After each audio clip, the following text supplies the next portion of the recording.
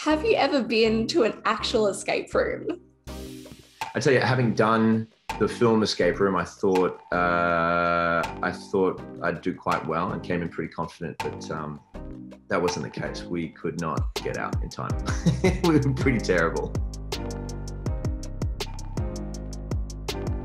Did you see or know anything about the first escape room film before you joined the cast for Escape Room 2? I did. I actually auditioned for the first one, and I think was close, or hopefully was close back in the day. And I got to meet the director and was a big fan of it, and was really glad that a sequel came along and I was able to jump on board. The first one was a really fun ride, and something I was a big fan of, and I was quite excited to have the opportunity to join the sequel. That's awesome. I actually read, correct me if I'm wrong, that you're not super great at watching scary movies. Yeah, I'm a big scaredy cat. I am. But I love a thriller, and this is a psychological thriller. So I was really excited to be a part of this one. Yeah, that's cool. I am a self-confessed terrible horror movie person as well, so I totally get where you're coming from. So your character Nathan in the film is a priest, which I found really interesting. Did Nathan's faith make him more interesting to play? Yeah, absolutely. I think his character alone is interesting before even throwing him into an escape room. But he's a priest, and he's working through Survivor's Guild, having survived his own escape room, and maybe a bit of a drinker too, and all these things already created someone quite interesting before even throwing him into the game with 5 other people. Yeah, there's so much tension in the film. How did you kind of mentally prepare to go into that place where there's so much adrenaline and you're really fighting for your life? I had done a horror 3 years ago, but this and the scale of this film meant that it took a long time to shoot, and with the special effects and everything was actually, most of it was practical effects, not too much CGI. So those things make for quite a slow shoot, and having to stay at a point of high tension for so long was the job and the challenge and the real joy. But certainly a different experience for me, and something I really enjoyed doing. I had a wonderful time with the cast. I mean, the 6 of us got quite close. We shot the film in South Africa, and I think any time that you work towards a common goal with common obstacles, we shot 6-day weeks, and we were in a point of high tension, a lot of screaming, a lot of yelling. That all meant that we released a lot of ourselves and got to be quite close with each other by the end of it. Obviously, there's so much talent in the movie. What was it like working alongside people like Taylor Russell and Logan Miller that are, really coming to their careers as well? Yeah, that's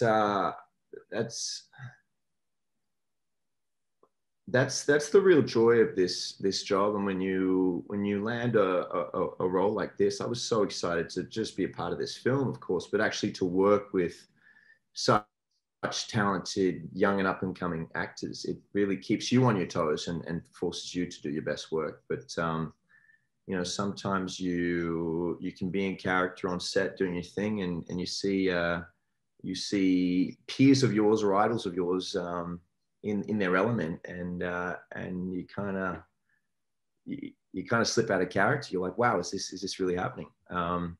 It's a real joy, and I had a lot of fun doing it. Everyone's really, really good in the film. And I'm wondering, what about Adam Robertel? How was it working with him as a director?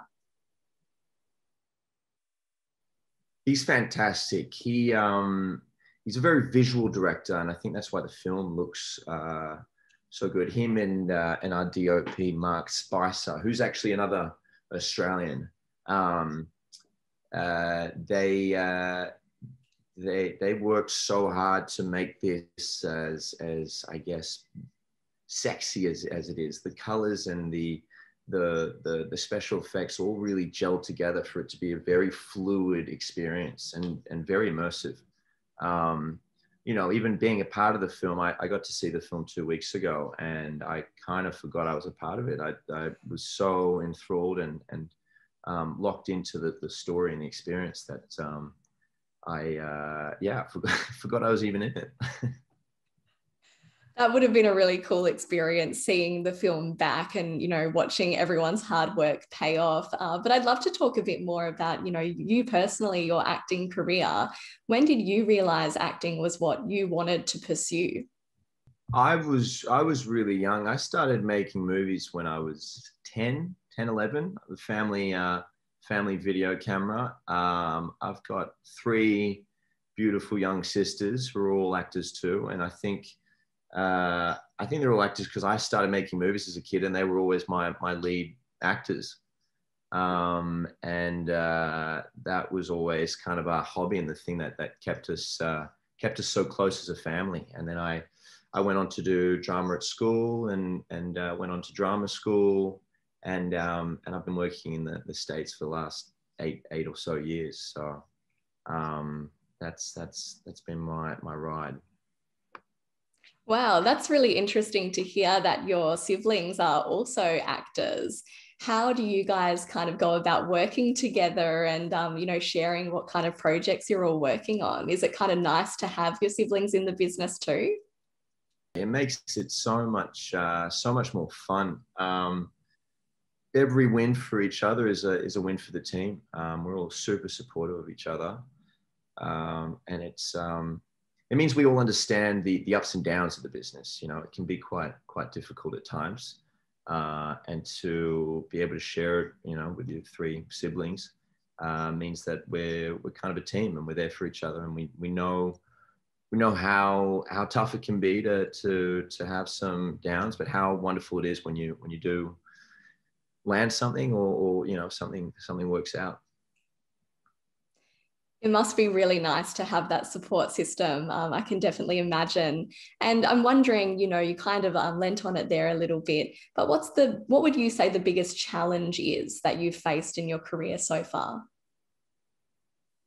The biggest challenge is, you know, I think the business is the business. I think it just runs on a certain fuel sometimes, and it can it can get to you in terms of what you think is important. I've been really lucky to have a wonderful family that's kept me grounded, and I've kept them grounded too. But you know, we do try to keep a level head and not be too affected by it. You know, there's that great line in Kipling's poem, to meet with triumph and disaster and treat, you know, those 2 imposters just the same. You know, whatever happens, it's okay. And life is so much more than this, and it's just about enjoying the process instead of being affected by the lows or too stoked with the highs. That's really lovely. And there's so many aspiring actors, you know, from Australia like yourself. What advice would you give to young Aussie actors that want to give it a crack and enter the industry? Settle into why you want to do it. I think that's kind of the same thing. I think you can easily get lost into you know, wanting the wrong things, and it's process over prize. You know, someone explained that movie making or you know, acting in TV or film is like a roller coaster, and it could be up and down and difficult and whatever. And at the end of the day, there's just that snapshot at the end of the roller coaster. And if you're only working for that photo at the end of the roller coaster, then you miss the whole ride. So enjoy the whole ride and don't worry about the picture and the final picture. Yeah, that's really good advice. I think it actually makes me think even of, you know, like social media and the way that we kind of go about our lives now, and people looking at that final product. That's exactly it. Yeah. there's a lot of social pressures. I think the world is changing, and there's a lot of opinions out there, and you can be quite affected by what people think and what they think is right and wrong. And it's a difficult time, I think, certainly to come into any industry, because everything is changing so rapidly. But I think staying true to yourself, as they say, and being quite clear about what you want, and that being a level-headed thing is only going to help you. So I'm excited to know, can you give me any insight into any upcoming projects you're working on? Oh, yeah. I actually just wrapped last week a new HBO show, Julian Fellowes' new show called The Gilded Age. Julian Fellowes, who made Downton Abbey. And that's been a really exciting project to work on.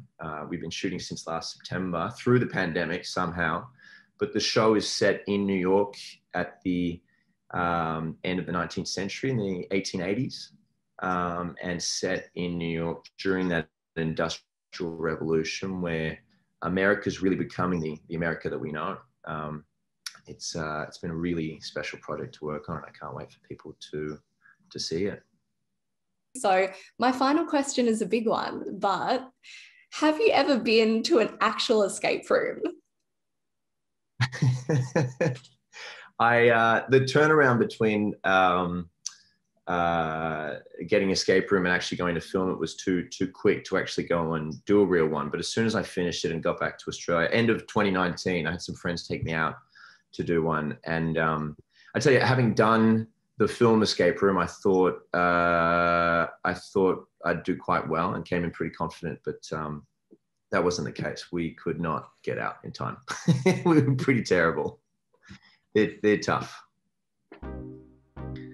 That's very funny. I haven't done one myself, but I can imagine I would be pretty bad at it. So if you're not an expert at it by now, who can be?